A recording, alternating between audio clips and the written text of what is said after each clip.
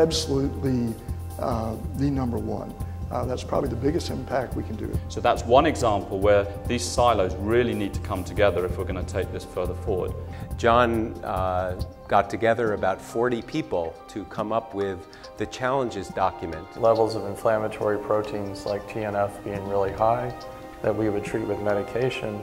There was one well-done study in Europe where they didn't just ask patients, because it's difficult to say when you're stressed and when you're not, especially in hindsight. So there's solid biologic evidence that stress can sort of get you closer to the threshold.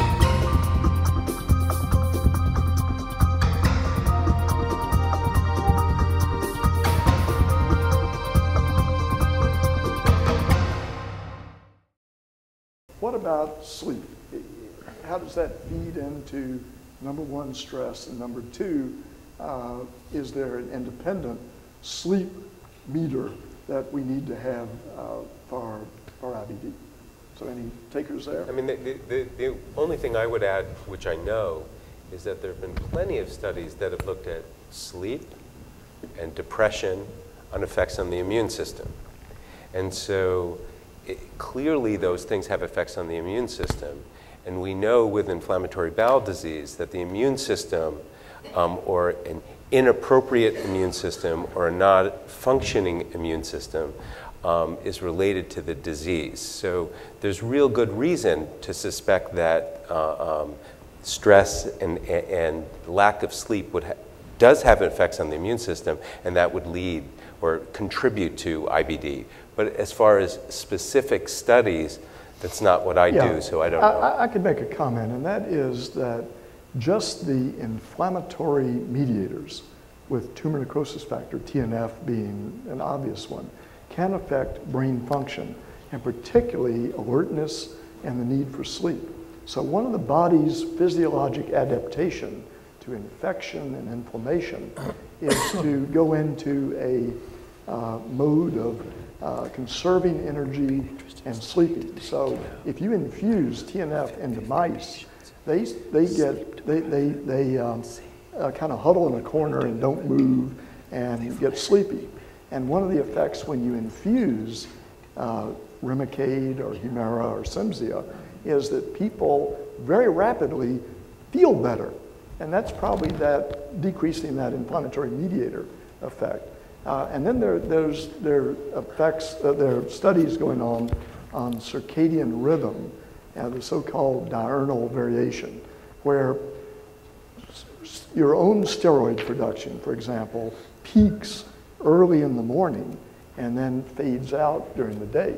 And sleep patterns very much affect these circadian rhythms.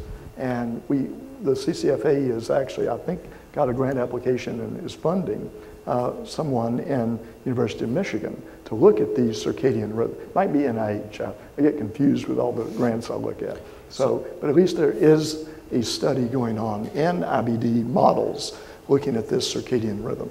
And Belfer, let's not forget that if this is true, and I believe that stress does have an effect, I find the biological arguments that John was talking about compelling, notwithstanding what my patients tell me. But if sleep is really important, let's not forget that when our patients are unwell, their sleep rhythm is completely disrupted, with abdominal pain and up all night in the restroom. And particularly if you should throw steroids in the mix. Exactly. Okay. I was hoping we weren't going to go back to that. But, let's go back down that But road. yes, so we're actually getting into a cycle where not talking a cycle about steroids, but a cycle about where the sleep is disrupted, it's making things worse, perhaps from an immune point of view, exacerbating the disease and so on and so on. So. Yeah, so Ted, you specifically brought up, when you see a patient, you ask about depression, you ask about stress factors. So how do you, first of all, why do you do that? And secondly, how do you act on it? Well, we use some screening tools that have been developed for kids that are pretty accurate as far as sorting that out. So they actually fill that out with their parents while they're waiting to be seen, and then we see that before we go in the room. It's because sometimes some of the symptoms can really overlap between having trouble sleeping and being really tired. Could either be from levels of inflammatory proteins like TNF being really high that we would treat with medication, or the inflammation is actually controlled and the patient is depressed or very anxious, and that's what's causing their symptoms. Now, there's a lot of overlap between these things, and there's a pediatric psychologist, Laura Mackner, up the road from me in Columbus in Ohio, who's actually doing a clinical trial now of cognitive behavioral therapy in kids with IBD in remission. And they're measuring some of these stress hormones and cytokines. Only preliminary results so far, but what they're testing is that, as John mentioned, actually providing cognitive behavioral therapy targeting stress and depression will lower inflammatory mediators without any change in medication and lead to better outcomes. So if you have people with a similar genetic makeup, why is it that some of those individuals are developing inflammatory bowel disease, others are developing other autoimmune disease, and others remain well? What is the environmental trigger that comes along and triggers the gut inflammation in certain individuals? Okay, so let's take that. So practically speaking, many people in the audience have one child with IBD, Crohn's and ulcerative colitis, and they're worried about their other children or yet to be born children.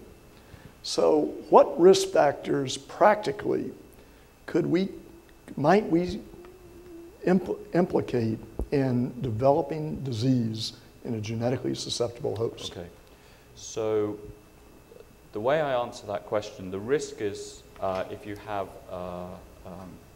an individual with, say, Crohn's disease, what is the chance of a sibling of that individual getting Crohn's disease? The risk is about 10%. The way I answer that is I say there's a 90% chance they're not going to get Crohn's disease. And I think it's very important to put that in that terms. However, what can we do to intervene? At the moment, we don't have a lot of intervention, but there are some practical things that I think are worth discussing. I emphasize the association between smoking and Crohn's disease, and I say that it's imperative that those individuals at risk of Crohn's disease do not smoke, and they're given the appropriate education about that. And that doesn't just mean that individual, it means people within that household. So there's no childhood exposure to smoke because parents are smoking in the house and so on. I think that's important. Smoking is absolutely the number one. That's probably the biggest impact we can do. It also helps but that's only with Crohn's disease, because there's a reverse effect, and I hate to mention it, with ulcerative colitis. Statistically, smoking is actually protective in ulcerative colitis. That was not taped. In Crohn's disease, I am not advocating smoking if you have ulcerative colitis. But why, excuse me, smoking? What's the correlation? Well, we don't understand. We don't know whether it's nicotine. It's probably not as simple as nicotine.